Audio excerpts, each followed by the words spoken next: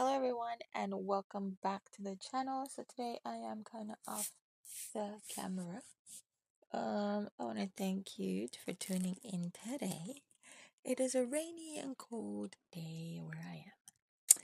So I want to take you through this video and show you this right here. This is something I picked up at the Dollar Tree. This is 40-pound roll. Anyway, it's 30 inches by 10 feet. And this is a craft paper roll by Jot.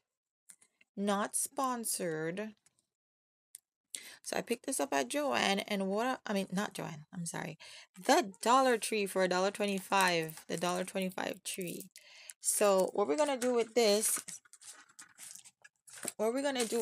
is we are going to, I was in the middle of cutting. I've been cutting like a cutting machine. So what are we going to do with this? Let's take it out the plastic. And I'm going to use this as my pattern paper. I saw it and I thought this would be a nice hack for the people who can't get the pattern paper that I use, which comes on a really huge roll. I have one back here that I keep on my table.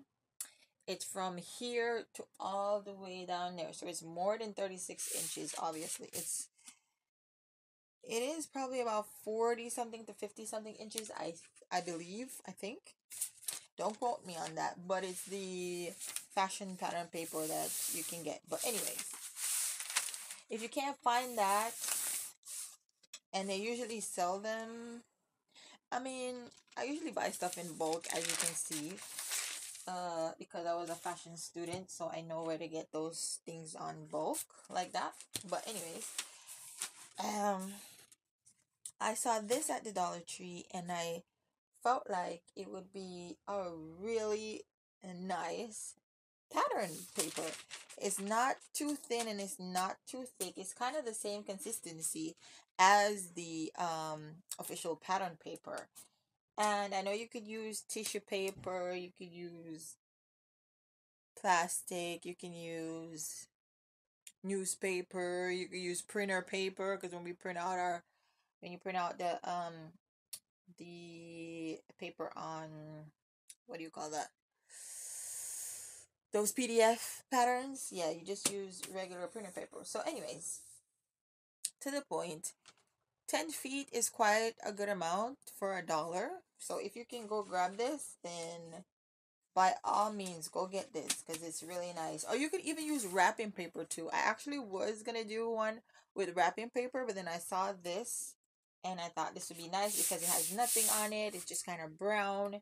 It's good for pencil markings, pen markings, marker markings, any kind of markings you need to make on it. It is perfect for that. So today, what I want to do with this is I have a t-shirt that I really love the fit of, not for me, but for the kids. And I want to copy that. So I'm going to be showing you two things at once. All right. So here's the shirt. Okay, that fell on the floor. So here's the shirt. I already have it folded in half. Even though I have patterns that have boys shirts in it, I have tried them and the size is just, they're just not giving. It's either the sleeve is too short or it's just off in some kind of way, which is really going to take some time to perfect those patterns for the children. So the girls' dresses usually come out nice, but for the boys, I don't know what's going on with these patterns, but they just don't, they're just not giving off the bat great fit.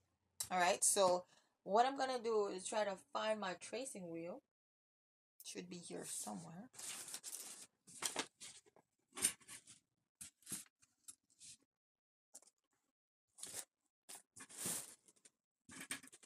Okay, here she goes. So, all right, so I'm just gonna trace this shirt. I'm probably gonna go up as much as I can because I don't want to waste any of this paper at all. not necessary, but it's just me. All right. Okay, so we have it here. So I'm gonna do the length. So because it is folded up probably about an inch or so, I'm gonna go down an inch, and I'm gonna try to perfect these with a ruler later on, or with a straight edge for something. I'm gonna try to follow this line on this cutting mat, just to get a straight line across there. And then let's do the sleeve. So I'm gonna come over just a little bit, get that on, and remember to add seam allowance when you're doing this. Remember to add seam allowance. Okay, so what I'm gonna do with this, I'm just gonna feel, it feels like they have the back going in a little bit more than the front on that. So I'm just gonna follow the armhole, and then I'm just gonna go down, try to go down as straight as I can. I'm going out. I do not have a straight out. Let's see. Let's try this way.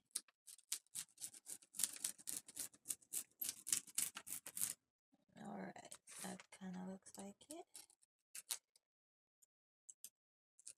And you see how easy this is? See, I did armhole kind of there. I'm just gonna perfect that.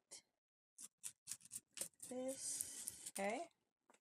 And then now for the front, this is the front we're doing. I'm gonna come down first, see if I could get this through here. If not, let's just do it like that. And then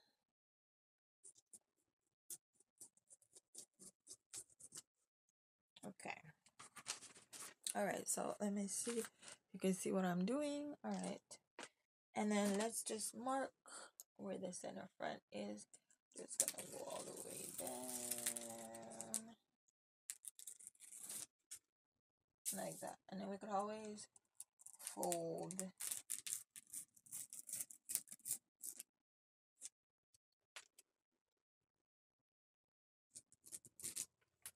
All right, and then that is the front. Now let's write on this so we don't forget. Okay, so this is the center front, and then you want to draw our little this, that means cut on the fold.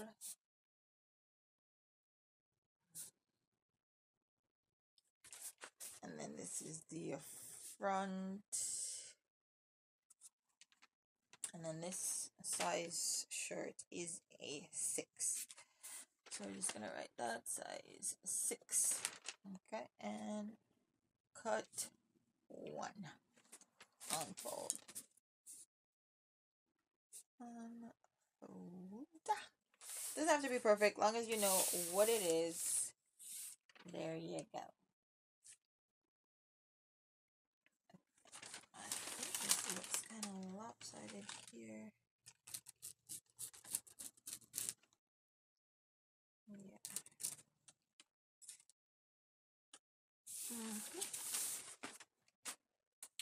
All right, now let's move on to the back. And then actually, I could actually keep this one pattern and use it for both, you know. And I think that's what I'm gonna do. I think that's what I'm gonna do, just to make my life easier. Because sometimes we don't really need 2 pattern pieces if it's the same thing. And this seems like it is the same thing, because if I do this, the back is no much bigger than the front. And I know that also because this line here, I don't feel it being any bigger with the sleeve in. So it's just the neckline. One is higher, one is lower. So what I'm going to do is just go up a few inches, probably around here. And then we're just going to curve that in. off to be the back, like that. And then let's bring this up.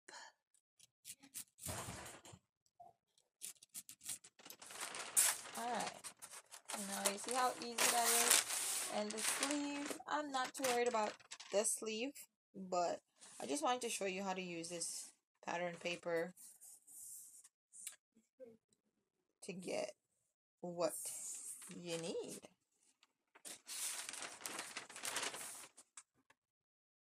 Okay, if you like this video and found this video useful or helpful, let me know down in the comments. This was really just how to show you, or to show you how I would use this pattern paper. This wasn't really a tutorial, but,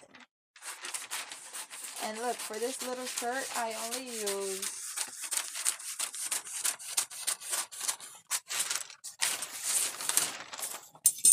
use that much, and I still have tons left. So I'm just gonna re-roll this back up and save it for some other projects. And this paper is a little bit easier to work with.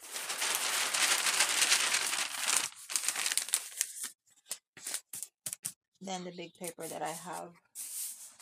So I'm just gonna put that over there so it doesn't spill out. But that's what I'll be using in a few more videos for my pattern. So here's the pattern. I'm gonna cut it out, and then that's it. Yeah, really quick video, and I'll see you in my next video. Can't wait to show you my 30 and 30 makes. See you later. Bye bye.